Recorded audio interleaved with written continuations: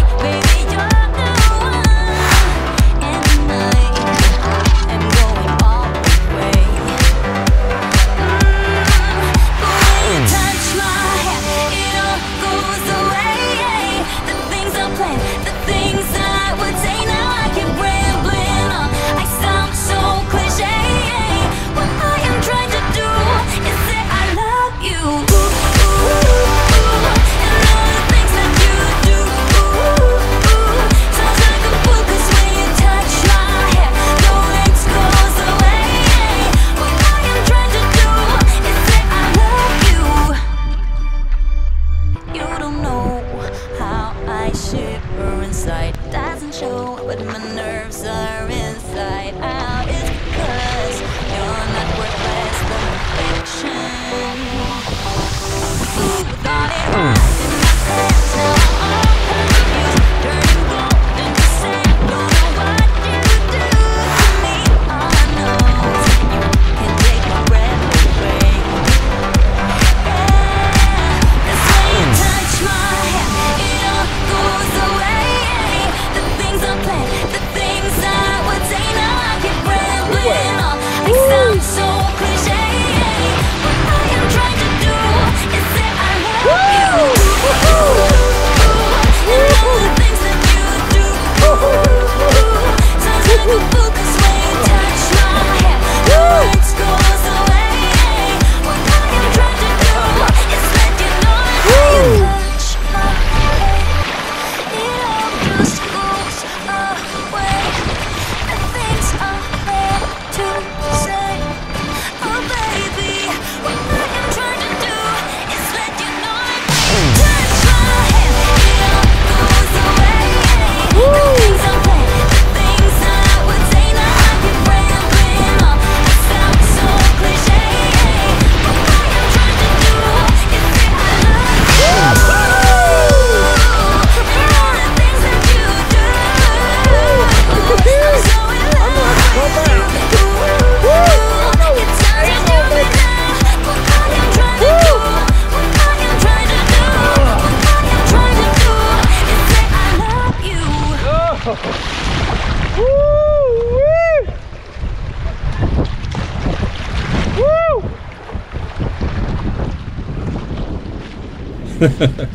Well, as you can tell, I was having the time of my life out there on those waves. Wow. Oh my goodness. Now I will say, I'm not a whitewater kayaker. I'm admittedly a recreational kayaker, mostly flat water, but I've done up to class 2 stuff. As long as it don't require a helmet, I'm fine with it, and I enjoy it. It's fun, but at the moment, I just don't have the desire to go up to 3 or higher where you have to wear a helmet. But this was a lot of fun, and what's really funny, looking back as I'm putting this video together, On days 1 and 2, I can see where I intentionally went around some of the waves like this. These were by far the biggest that we encountered on the whole trip. And fortunately, I had gone through enough. I'd built up my confidence. I'd kind of learned my boat, what it was going to handle. And that was part of it, too. I had never had my canoe in any real kind of current or rapids except for one little trip a couple weeks before this one, a little creek called Blue Water Creek. My brother and I caught it just right after some rain. It was flowing good. Had a couple little rapid sections, but nothing like this. So getting out on this water, getting used to these waves, I had to learn the boat. I had to learn how to handle it, had to feel it out, how it was going to respond. And so again, after a day or two of that, I felt comfortable with it. So by this third day, I was hitting these things head on, and I wish I'd been doing it longer, but as the expression goes, live and learn. But we're having a blast, and we're going to get back on the water here and continue going down this wonderful river.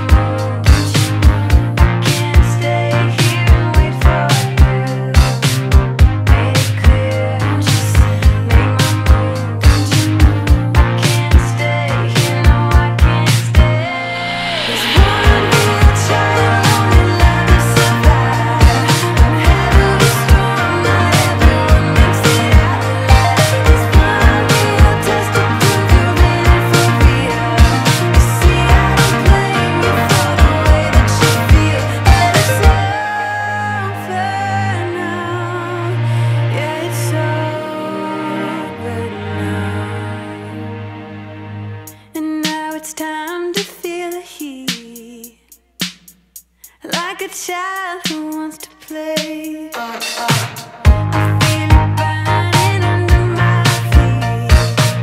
I see new things coming my way. Made it clear, don't you see? Made my move, don't you know?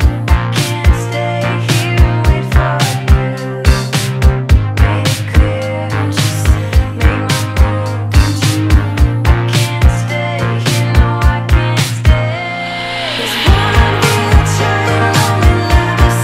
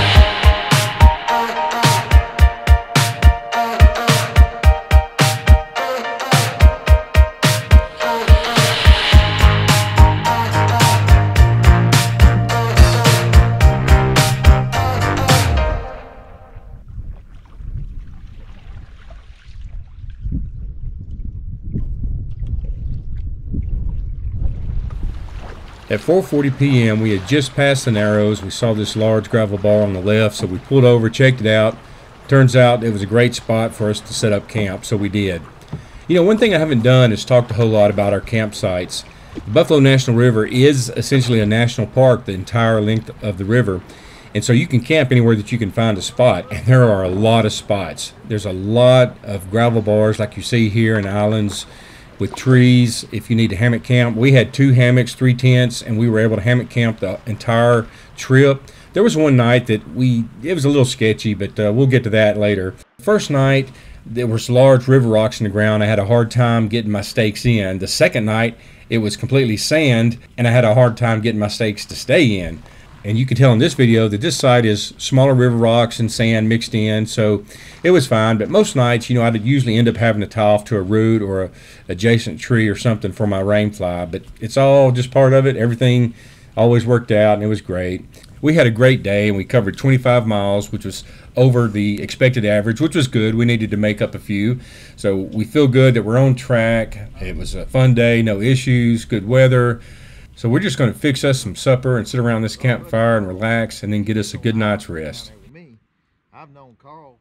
He come on a couple of years after me. Good morning. It is Monday, March 28th, day 4 of our trip.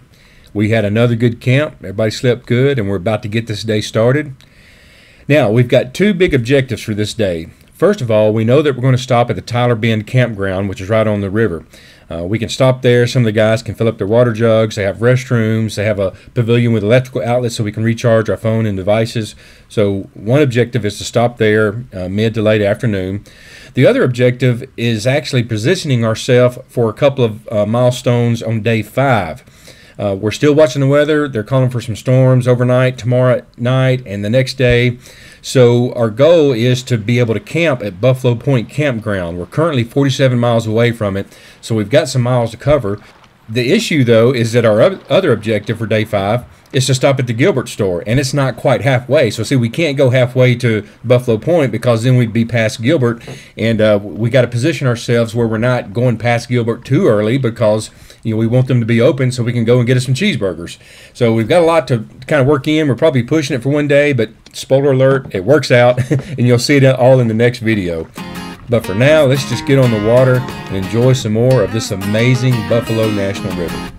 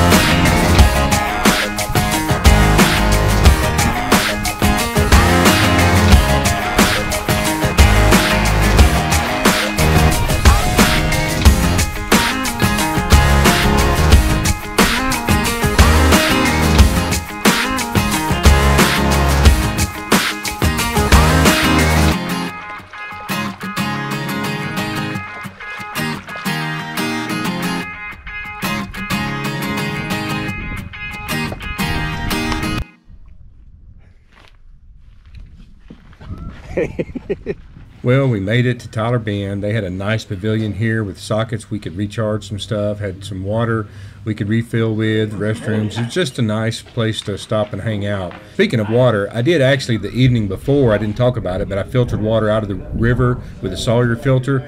Tasted great. It took a while to use that Sawyer filter. I didn't like that, but it worked well and the water's great.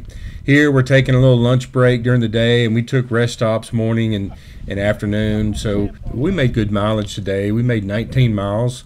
And again, that's really all we could do because we had the position to be at Gilbert around 9 or a little after in the morning. So we made it where we wanted to be. So we set up near Bugs Point. We were actually within eyeshot and earshot of the US 65 bridge. Wasn't really crazy about that, but it was a great campsite otherwise. You can see my hammock right there on the edge of the woods. This was a spot that was a little bit sketchy. Wes and I right there on the right were in the hammocks. We had to set up just right on the edge because the undergrowth was real thick. So that wasn't ideal, but overall it was a great campsite. We had a good time. So we're going to wrap this one up, and we'll see y'all in the next video.